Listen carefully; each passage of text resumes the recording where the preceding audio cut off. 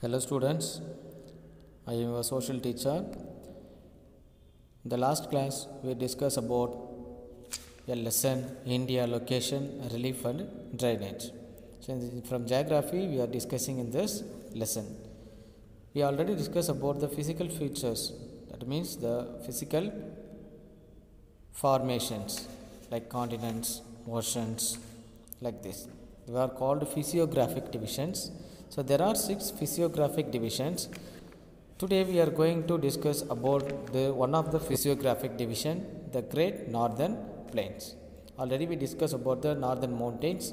In this class we are going to discuss about Great Northern Plains. So Great Northern Plains is one of the fertile land extending across several states. Several states means 7 in North Indian states. That 7 North Indian states across the North Great Plains. So this is extensive plain lies to the south, the northern mountain. This plain is one of the most extensive stretches of the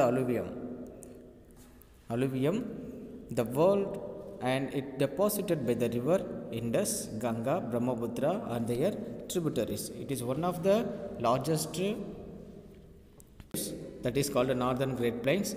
These Great Plains are deposited by the 3 rivers Indus, Ganga, Brahmaputra and their tributaries. These rivers formed this Northern Great Plains. The length of the plain is about 2400 km and the width varies from 240 to 320 km. Its length of the plain 2400 km. We will discuss about this length, where it is begin, where it's end. Its width increases from east to west. East to west, it covers an area of over 7 lakh square kilometer. So this plains extended from 7 lakh square kilometer. That is why it is called one of the world's largest plain. The Great Plains of India is remarkably homogeneous surface. That means it's the same from the beginning. They are formed mostly by the deposition process of Himalayan and Vindhyan rivers. Himalayan mountain and Vindhyan range rivers deposited this same feature. That means homogeneous surface. These rivers deposited enormous quantity of sediment deposited along the foothills and footplains. The important characteristic features of the sediments deposition in the plains are as follows: the Babar Plains, the Tarai Tract, the Bangar Plains, the Gadar Plains and Delta Plains. So these North Indian plains are categorized into 5. So first we are going to discuss about the Babar Plain. This plain made up of gravel and unassorted sediment. This is a gravel. What is a gravel? We know that the gravels looks like a very small stones. That is the gravel. The sand looks like a small stones. That is called a gravels. By it, this gravels deposited by the Himalayan rivers. The porosity of this plain is so high. The porosity means the small holes. We can see the holes in the soil. That is called porosity. The porosity of the plain is so high that most of the small streams flow over this region disappear. So it absorbs this type of soil absorbs the moisture or absorb the water. Then that is the reason this small streams are disappear. It lies to the south of Shivalik from west to east. South of Shivalik, already we know about the Himalayan ranges, central Himalayas, lower Himalayas and eastern Himalayas. So here the Shivalik from this extended from Shivalik to west to east, and Jammu division to Assam. That means Jammu division to Assam. Its width varies from 8 to 15 km. It is wider in the western plains than in the east. So these western plains wider in the eastern direction. This plain is not suitable for cultivation. Only big trees with large roots thrive in this region. This Babar plain is not suitable for the cultivation. It's only favor for the large root trees. Next one is the Tarai tract. The Tarai tract is the zone of extensive dampness. So here the extensive dampness, thick forest and rich wildlife. This tract lies to the south of Babar Plain.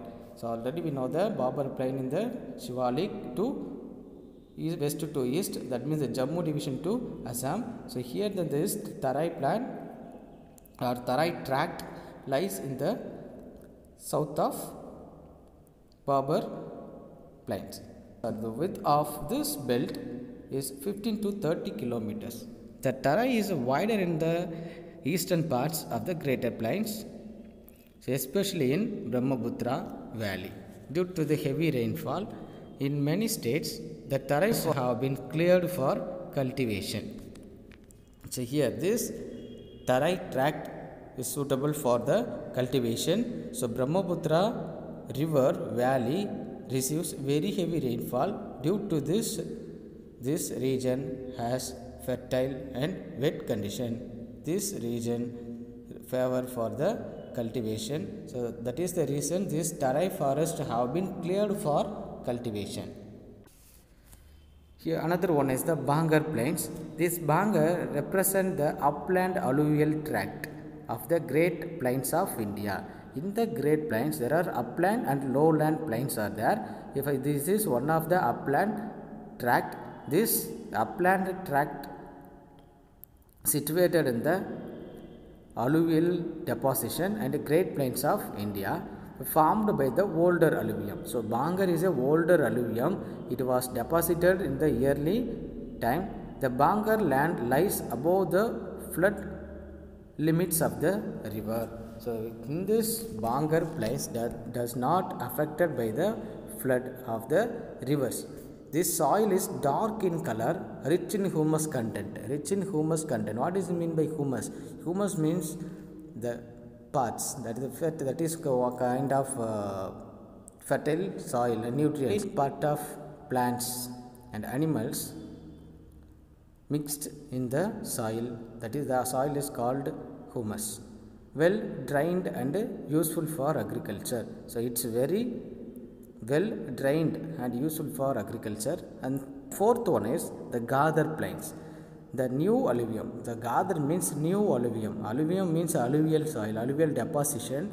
So these alluvium tracts along the courses of the river are known as the Gadar or wetlands. The Gadar tracts are enriched by fresh deposits of silt every year during rainy season. So these plains, Gadar plains, are enriched by the fresh deposition of silt every year during the rainy season. The Gadar land consists of sand, silt, clay and mud. It is highly fertile soil. These Gadar plains are highly fertile soil. This soil has rich micro and macro nutrients. So another one is the Delta Plain. The Delta Plain is an extension of the Gadar land. It covers about 1.9 lakh square kilometer in the lower reaches of Ganga Valley. We know the Ganga Valley, so we can see in the map, in the Ganga Valley 1.9 square kilometer is in the Delta Plains. It is an area of deposition as the river flows in this tract. The deltic plain consists mainly of old mud, new mud and marsh. In the delta region, the uplands are called chars, while the marshes are called bills. Next one, we will see the peninsular plateau. It is the most important one.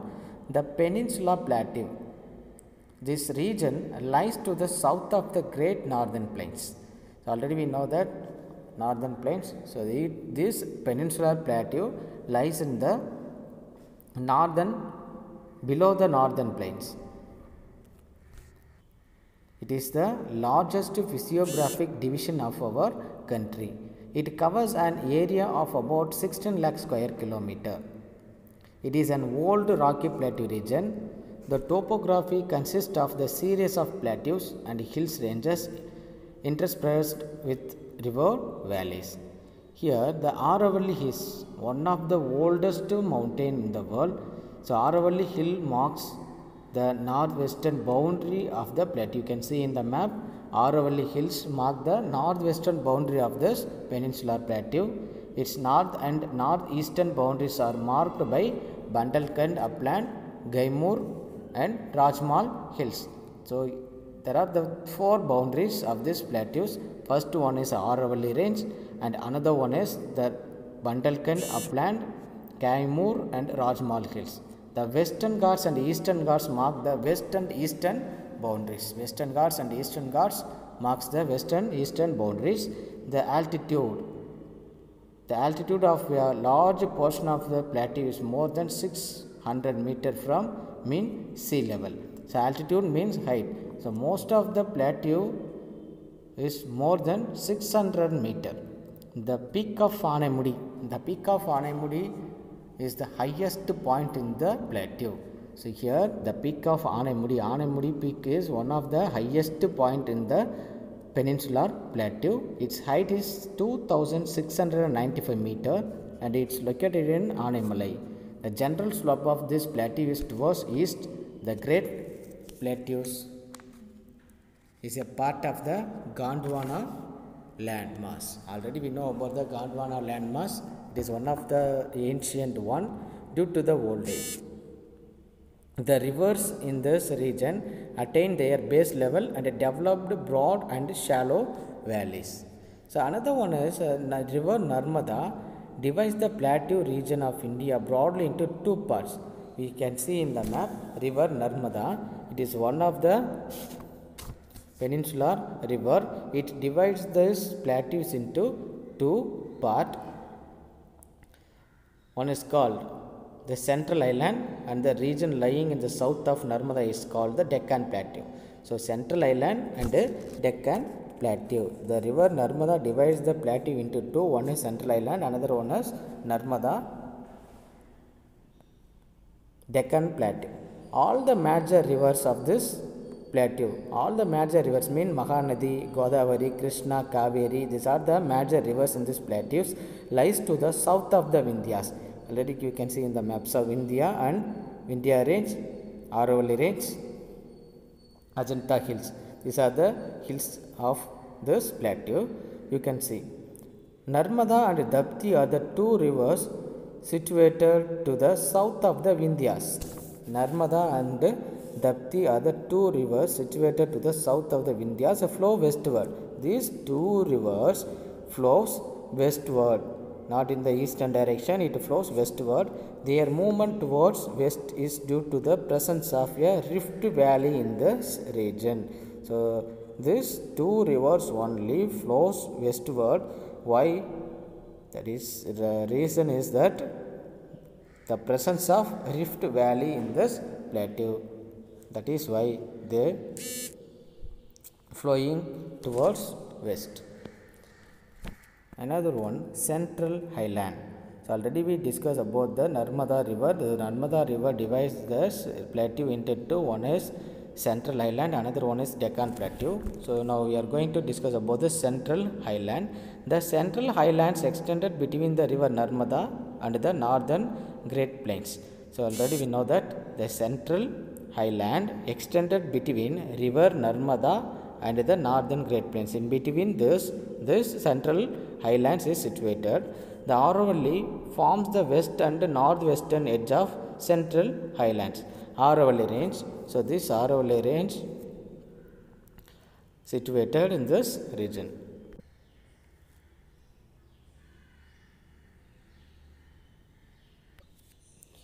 The Deccan Plateau. This physiographic division is the largest part of the plateau region of India. The shape of this plateau is roughly triangular in shape. One of the side of this triangular is marked by the lines joining Kanyakumari with Rajmal Hills, and this line passes through the Eastern Ghats. So, this region, this plateau passes through Eastern Ghats from Kanyakumari to Rajmal Hills. The second arm is marked by the Satpura range Mahadev Hills, Maikal Range and Rajmal Hills. The third arm is marked by the Western Ghats. The area of this plateau is about 7 lakh square kilometer and the highest range from 500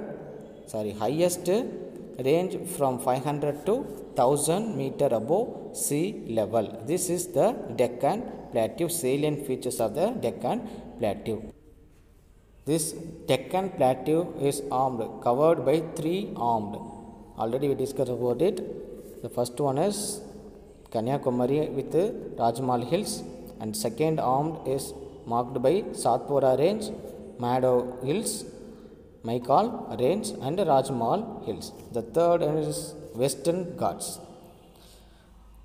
The Western Ghats forms the western edge of peninsular plateau. So Western Ghats is the edge of the peninsular plateau.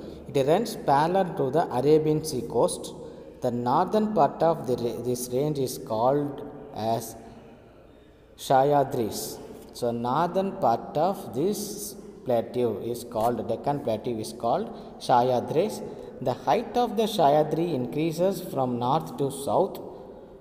The height is vary from south to north.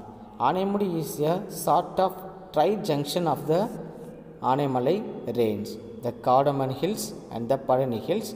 Kodaikanal is a beautiful hill resort situated on the Palani Hills. So here the Aanemudi is a sort of tri-junction. So tri-junction, 3 junction of the Aanemalai range. The Eastern Ghats runs from southwest to northwest from the eastern edge of this plateau. So we can see in the map, the Eastern Ghats runs from southwest to northeast from the eastern edge of this plateau. This range is also called the Purvadri. The Eastern Ghats join the Western Ghats at the Nilgiri Hills, bordering Karnataka and Tamil Nadu.